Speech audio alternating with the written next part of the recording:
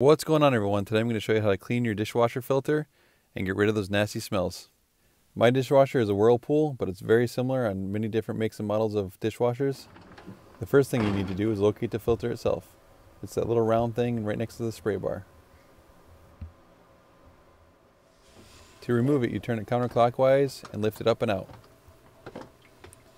This is the fine filter. You can see there's a lot of gunk on there and some food particles. So we're going to take this to the sink and clean it out.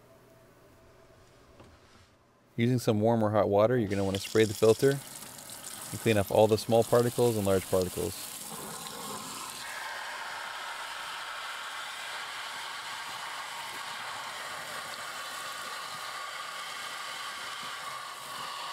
As you can see, some of the small stuff isn't washing off, so you're going to have to get in there and clean it a little more with your hands and possibly a sponge and some soapy water. You'll also want to make sure you get those large pieces of food out of the top of the filter.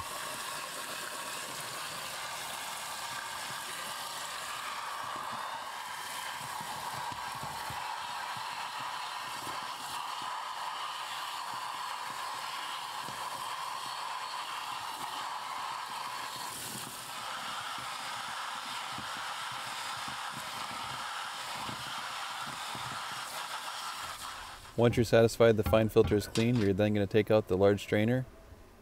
With a large strainer, you're going to want to do the same. Give it a nice healthy spray with water and get all the particles, any food particles or any small particles out of there. And if it's being stubborn, you're going to want to take some soap and water and a sponge and clean it off even more. You're then going to reassemble everything by putting the coarse strainer on first. Simply slots back into place.